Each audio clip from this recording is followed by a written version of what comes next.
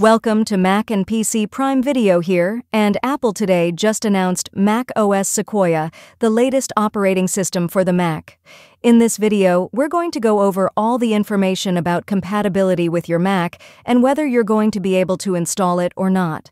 You can go to the macOS Sequoia preview page and put a link in the description so you can read all the information about the latest operating system if you want to know if your Mac is compatible.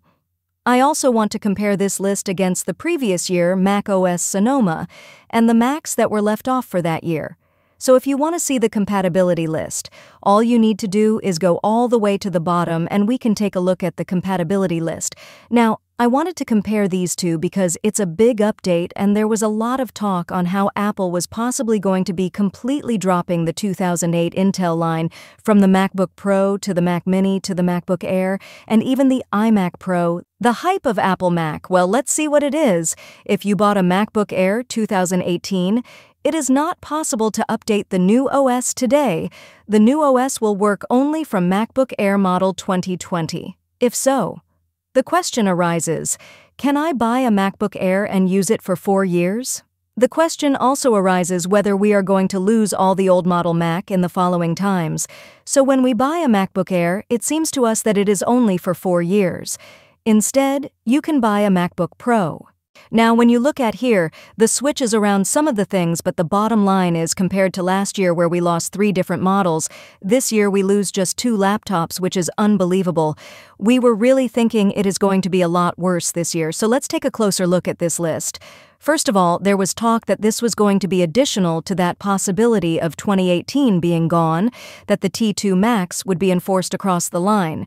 Now, what's interesting is here is the only Mac on this list here that does not have a T2 security chip is the 2019 iMac.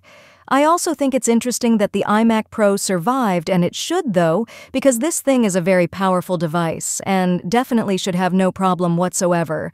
Running the latest version of Sequoia. Now, Mac Mini 2018 is still here, so if you get your Intel T2 Mac Mini, you are good to go. Your Mac Pro is still here. Your Mac Studio, obviously that's going to be there in our 2018 MacBook Pro, is still there.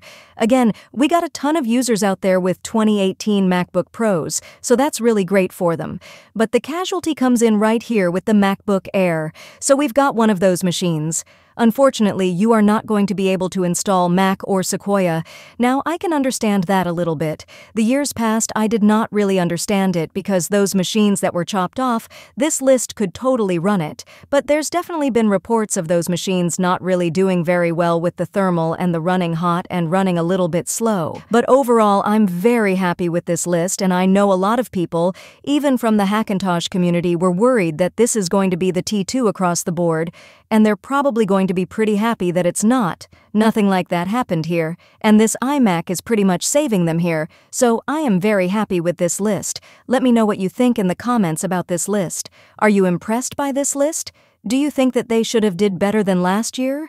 We can always talk about open legacy patches and especially those devices that we're going to be looking at with the possibility of support for macOS.